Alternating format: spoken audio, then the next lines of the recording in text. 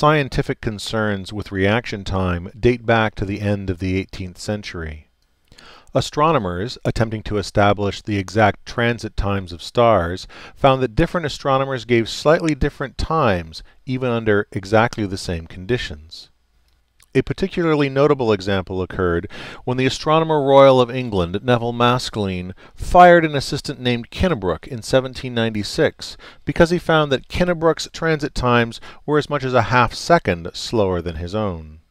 Maskelyne assumed that Kinnebrook had simply been sloppy, but as was discovered later, it turns out that different people react to events with different speeds.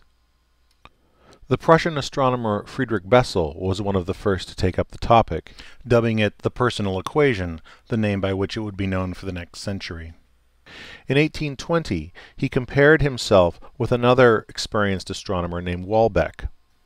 Bessel found that his own observations were, on average, more than a second earlier than Walbeck's. There were serious technological constraints in accurately measuring the differences between people's reaction times in the first half of the 19th century. In 1840, however, the British inventor Charles Wheatstone developed an electromagnetic chronoscope that was said to be able to measure times to within the 1,000th of a second. It was used not only for human reaction times, but to measure the speed of artillery shells. At this time, in order for an astronomer to record his own reaction time, he had to note when a star passed a hairline in the telescope while simultaneously listening to the tick of a clock.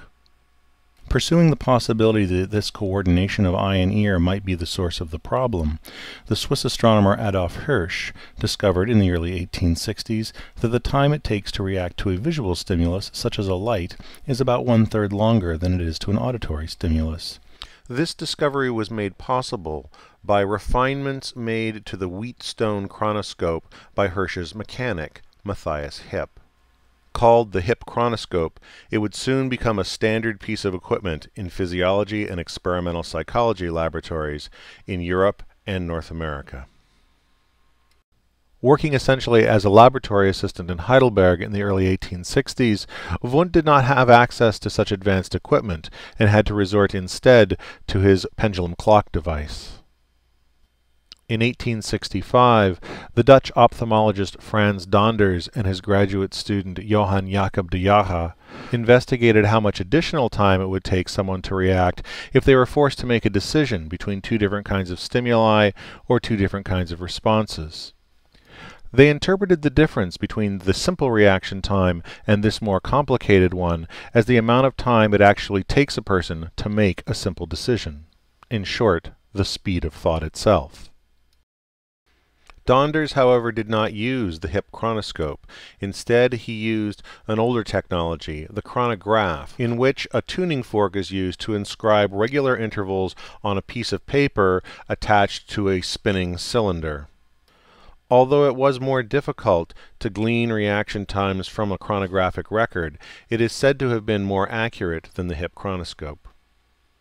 Nevertheless, Wundt soon replaced his pendulum clock with the Hipp chronoscope and combined it with variations on Donders' subtraction technique.